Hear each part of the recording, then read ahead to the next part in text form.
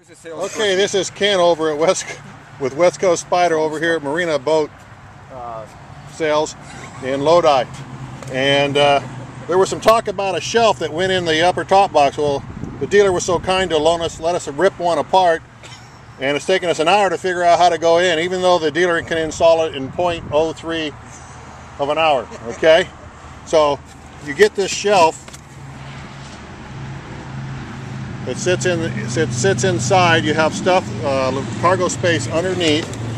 Comes off the shelf.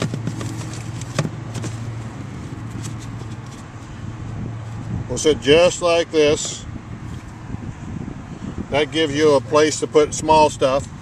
And then you have the back of the shelf. So your storage compartment. You've got stuff below the shelf. You've got stuff, the bag above the shelf. And now you have that access. When you don't need the bag, then you have the shelf that covers up and hides all the other stuff that's below the shelf area. And that's what it looks like. So that answers the question, because we couldn't figure out about the shelf and nobody would post a picture for us.